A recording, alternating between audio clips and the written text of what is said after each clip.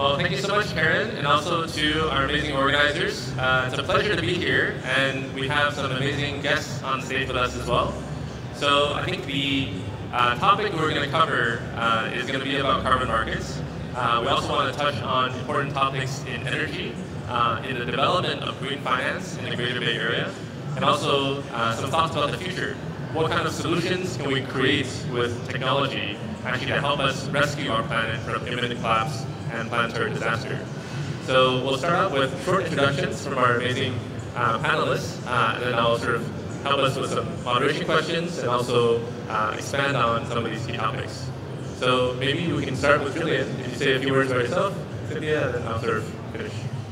Thank you, Max. Welcome, everybody, and thank you to the Lyon organization. So my name is Julien Martin. I'm a French national, but I've lived in Asia for the last 18 years, between Shanghai and Hong Kong.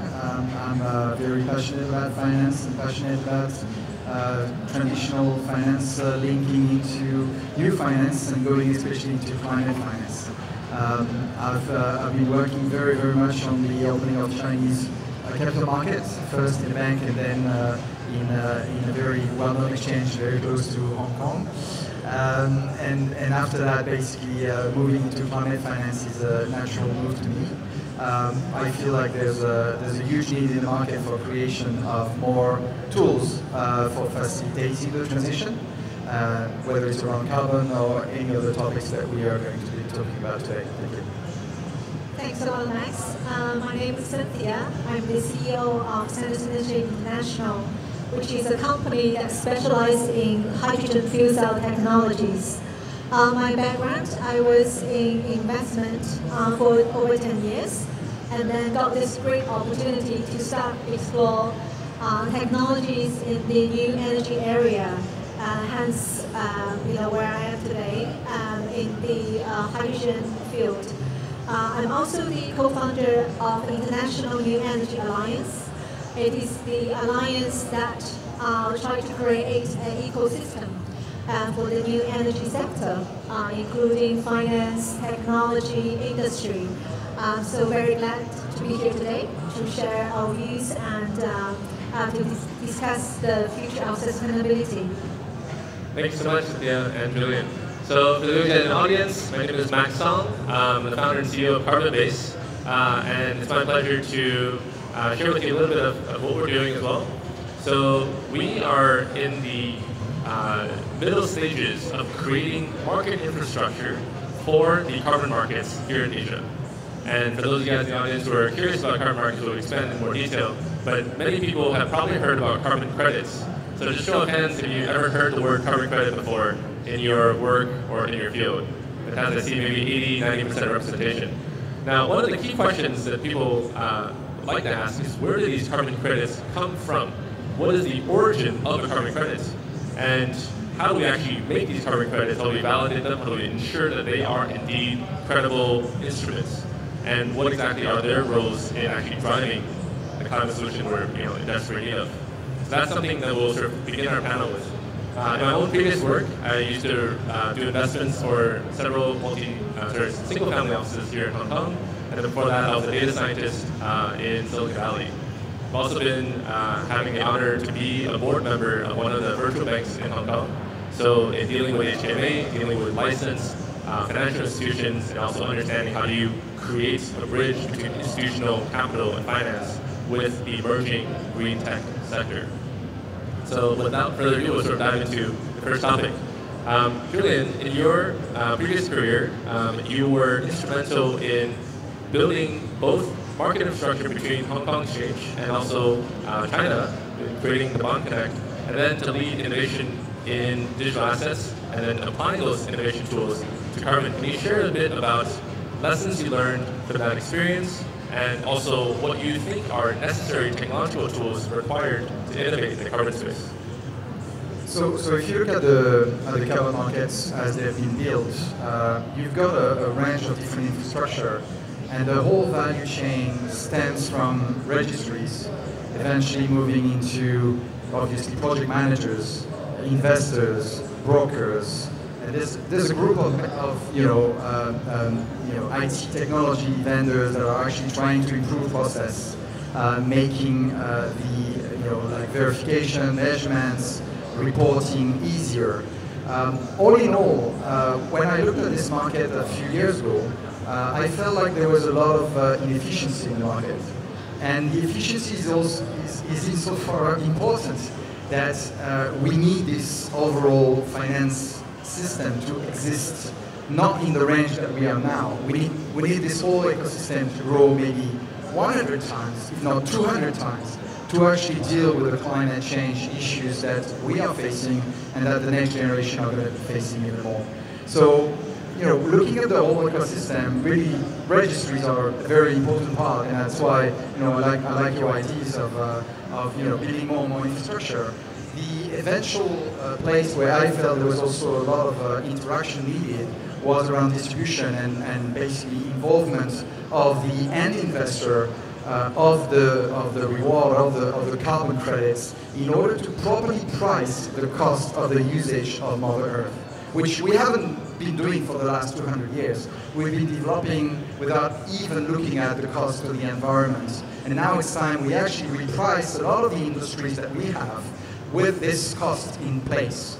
And if we do that, suddenly we're going to have a very different ecosystem and a very different economy. It's not going to be immediate, but we can't wait too much. So I think from my experience, we need monetary tools. We need financing mechanism. We need financial engineering.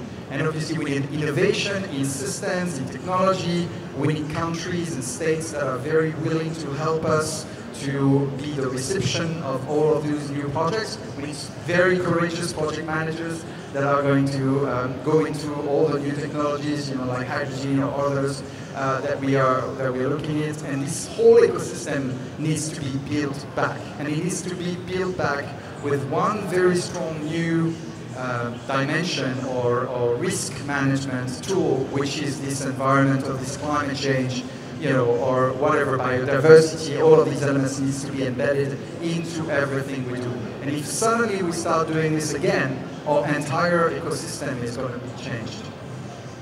Thank you so much. And transitioning to Cynthia and sort of talking about the types of technology that are necessary.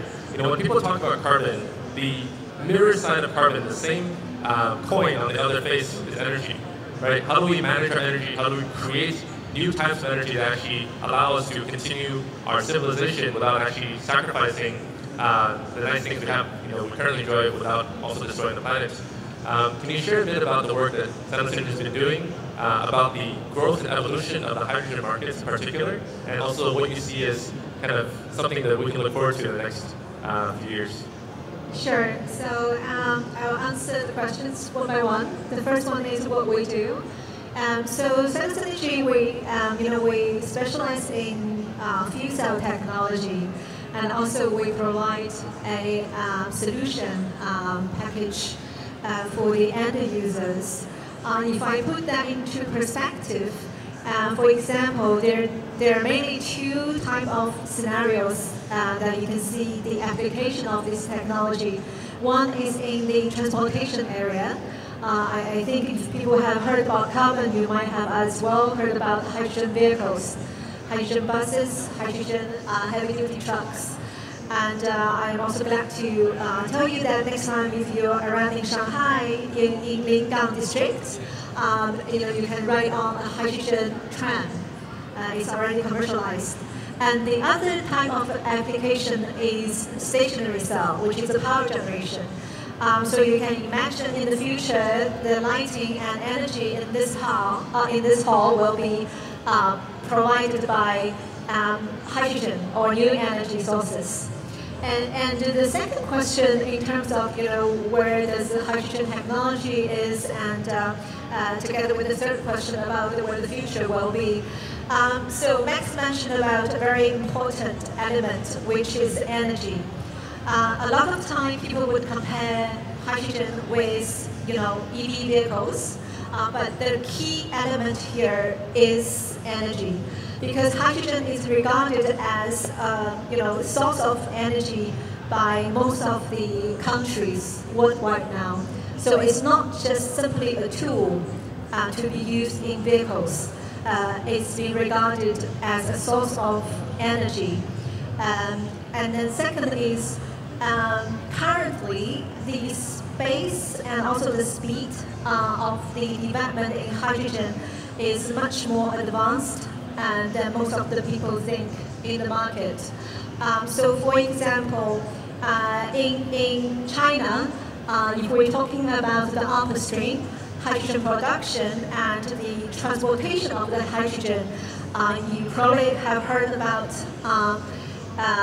the western hydrogen will be transported to the east part of China, because the west of China is rich in solar and wind.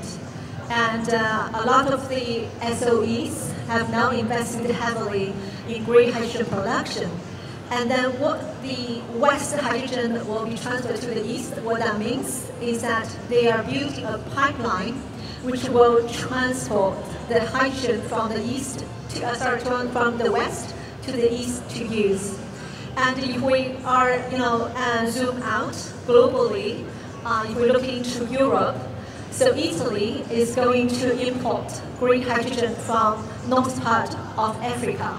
So if we just take, the hydrogen production example that I just highlighted, you can already sense it's no longer a small-scale pilot program, or it's no longer a small-scale within a city or province.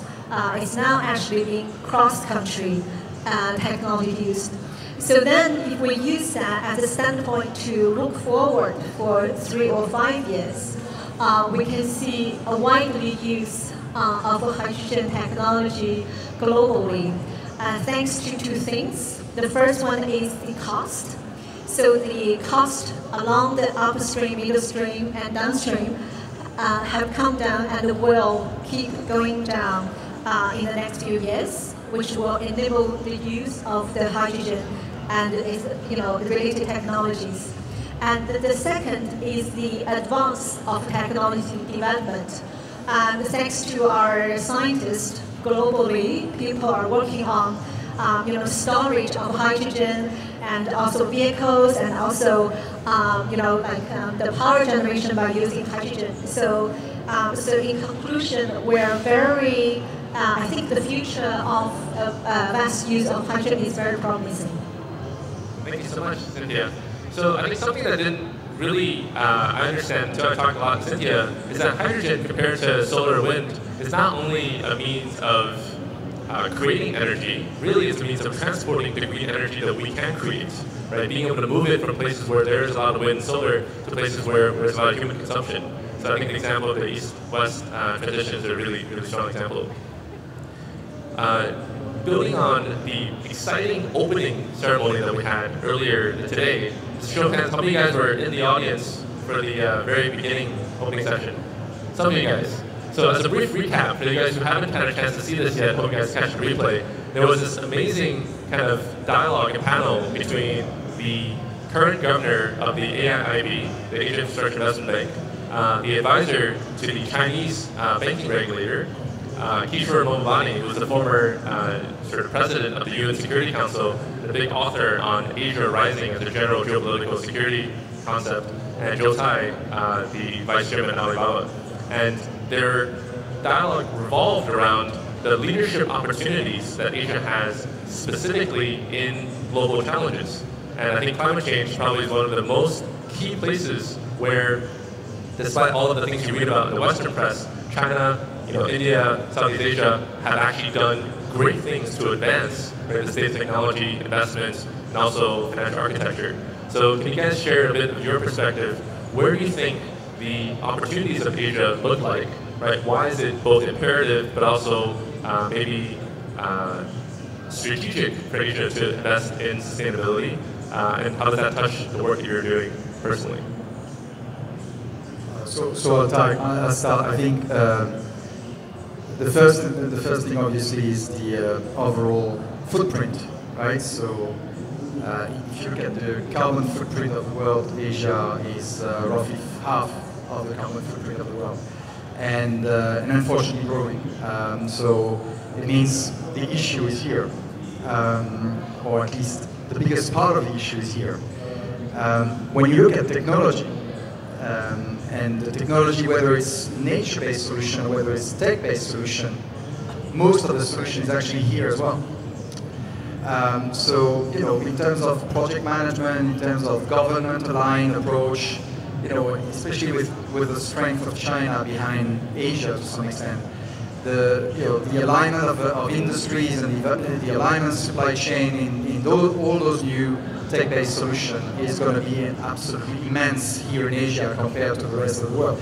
And obviously, the Greater Bay Area is probably one of the best use case because on one side you have, you know, again, the footprint and the solution, the issue and the solution here. So what's funny is, at the end of the day, there's not enough infrastructure to deal with this, right? We, especially in terms of financial infrastructure, I'm coming back to my financial background because I think that's where, you know, at the end of the day, we need funds to invest in these technologies. We need some, you know, mechanism to allow more participation, not just from funds, but also from corporates, from institutionals, from investors. And we need new policies, and you know, we can see all around Asia there's been new policies in stock exchanges, in venture funds, in PE, for them to actually request their portfolio companies or their listed companies to improve their overall reporting. That is going to create even more demand for solutions, right? So, you know, again, for me, a lot of the issue is here, a lot of the solution is here, a lot of the destination for the project is going to be here as well. And we require more infrastructure in Asia, and especially in Greater China, in order to deal with these issues. I think it's absolutely critical. And from here, we can help serve the rest of the world with a very different mindset. I mean, I'm European, I can see the way Europeans are dealing with this whole climate approach right now. It's very frugal, right? They're in the development cycle, which is very different from Asia. Asia is all about innovation. Asia is all about changes, and things can move much faster here than they would move out of Europe. And I think some of the North American friends still haven't really understood there's a problem. So again, I think the solution is here. Yeah. Yeah, I cannot agree more about Trey's points, and I just wanted to add, from the industry point of view, I think, you know, Asia mainly provides like 3 perspectives into the global development. The first one is definitely innovation and technology. So speaking in the hydrogen space, I think a lot of us know that Japan, you know, is also very famous for the hydrogen technology. And now we have China is rising in terms of the technology across the value chain. And as well as I also want to point out Malaysia. So Malaysia is one of the earliest Asian countries that following Japan and China started the pilot program in hydrogen because they bought 3 hydrogen vehicles buses in 2019, and then they did a pilot program for 3 to 4 years, and they're very happy about it. So they came back to China and also went to Japan, had another round of exploring, and now they have the aim to build a hydrogen hub in the Southeast Asia area. So I think the first one is technology. And then the second is the application or the usage of technology.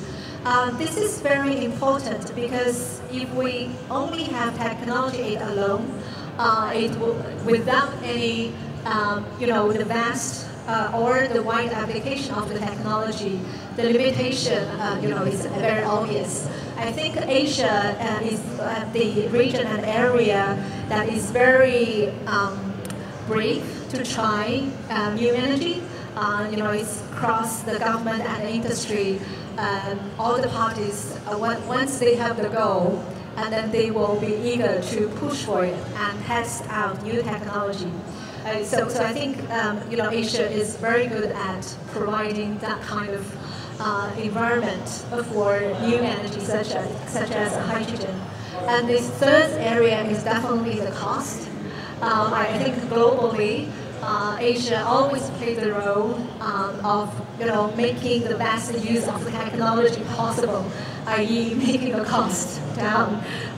So I think that's the three main contributions in the technology.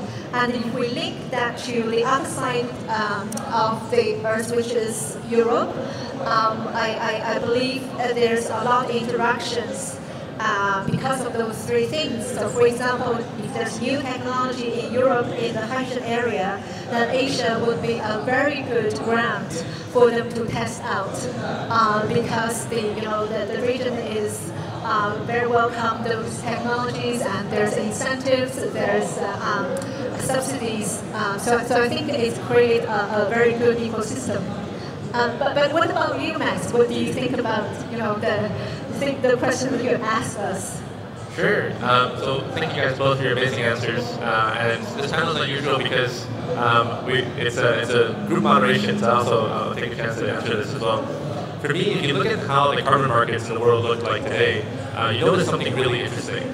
In the voluntary carbon markets internationally, there are 4 main entities known as carbon registries that represent 99% of the carbon credits that are issued. 2 in particular are the dominant players. One represents about 80+%, the other one about 10%. The 2 small ones are less than a few percentage points. If you look at the annual reports of these registries, you find that 70% of the projects that actually draw down carbon, that are actually recipients of the accreditation process, originate in Asia. So not only is Asia the source of emissions, Asia today actually is already at the forefront of the reduction and mitigation stack as well. Unfortunately, the standard setters, the people who actually have the ability, the permission to create the standards, currently sit in Switzerland and in the United States. And they've been phenomenal pioneers in actually the very fact that we can actually create and assign value to climate mitigation. That is a powerful economic innovation. Unfortunately, the user experience of many Asian project developers have been lacking. It takes a long time to actually hear responses back from the registries, and the technological underpinnings of the registries are still very antiquated. It's kind of Web 0.5 days.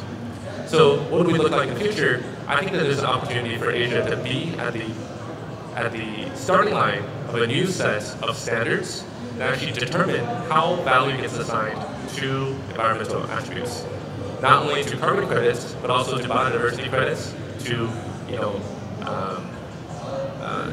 like mangrove and blue ocean and ocean preservation credits, and even to new energy vehicle credits. The more miles and kilometers you drive in these gasoline cars actually should earn you some sort of economic recognition as well.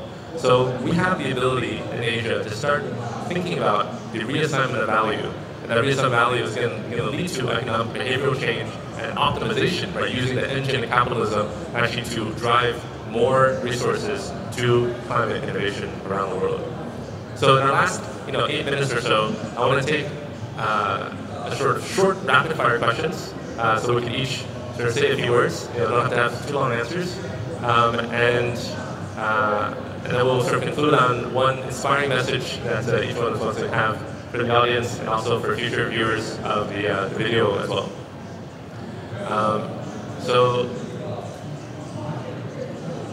One or short word answers. Okay. Meat or vegetarian diet? Meat. Meat. Carbon removal or carbon avoidance? Carbon removal. Same. Living frugally to avoid sort of mitigation and emissions, or creating new technology and energy resources to achieve the same outcome? Both. A mix of both. Those best. Agree. Asia, Europe, US, which one do you think will see the most exciting climate stuff in the next 5 years? I think all of those regions, yeah, in different areas. I actually think it's going to be Asia. Not only because Asia is technically a little bit late, but also because Asia moves much faster when it gets its mind to it. And I think the way we're going to be structuring all these new activities are going to make Asia move much faster, and especially Asian capital move much faster. So the last part, you guys can choose how you answer and what you want to emphasize. But I would love to have you leave our audience here with either an idea or a particular vision or a philosophy that you found very powerful in doing the climate crisis or the climate innovation. So I think we talked about it earlier. There's been a lot of different events in our history, in our recent histories, that have tilted the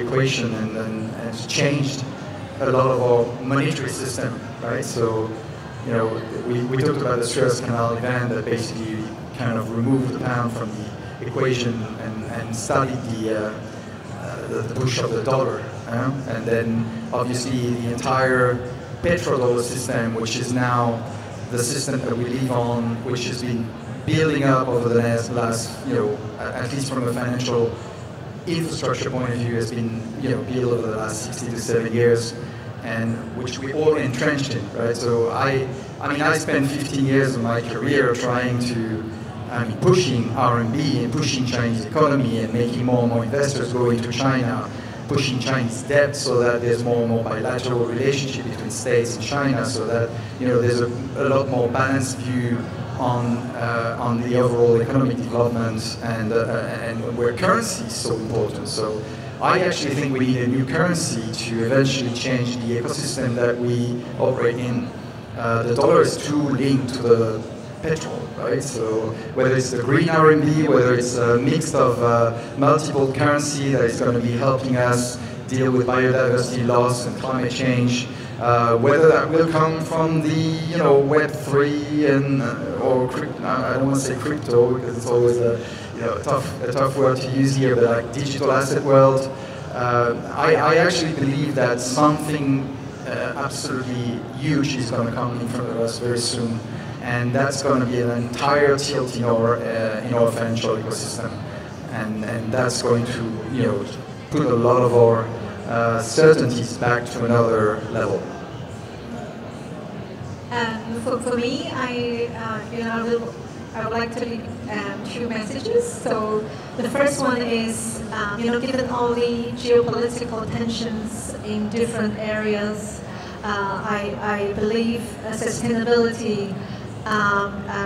Due carbon or reducing the carbon emission is one of the few areas that can bring different countries together, can bring like China, Europe, and US together to work on, because we're all fighting for it. And so that's the first message. So it's the area to be in the next few years. Second message is that I believe we're experiencing a very exciting time. We're very lucky to be able to have different source of energy or combination energy that can pick and choose from. It's very different from a few years ago when we first started this journey. And also, it's very exciting to see how different countries are dealing with, the carbon credit. I just want to share one example is that we always believe like forest is, one big source of carbon credit. I'm not in this field, so I'll wait for you to comment, in China. But we just recently heard that in New Zealand, the government will actually buy the carbon credit from the companies or institutions who own the forest, and then the government will trade those on their carbon credit exchange. So everything is very fascinating, and yes, it's an era good to be in. Thank you. I'll tell a short story, and then I think that's the end of our time here. So I just came back from the US, and I was very lucky to attend the Berkshire Hathaway annual meeting. So Warren Buffett's kind of a global town hall. And what I found amazing about the way that they built this organization is that they emphasized a lot of concentration of value, concentration of attention on the shareholders, the people who hold shares of this company. And the advantage of Berkshire Hathaway in doing this was that they were able to break the quarterly earning reporting trap and just focus on creating value for their people. Now, as much as the amazing financial success of Berkshire has been recognized, they're still in the early days of evolution for climate. So while I was there, a lot of the proposals at the end of the AGM was around sustainability, and unfortunately this year, many of them didn't pass. But what I can see is the way that we decide what's important. And so many times in business, everyone sort of used the business as usual argument as actually a defense around not caring for the climate. Because my shareholders, my investors, my customers don't care, and as well, that's a reason for me not to do something. And I think that we need to completely lean into and change that entire response. It is not acceptable anymore just to say that because other people don't care about this, that it's not up to you. In fact, the companies and investors today can cultivate investors and shareholders who believe in climate change and who support the company's long-term decision.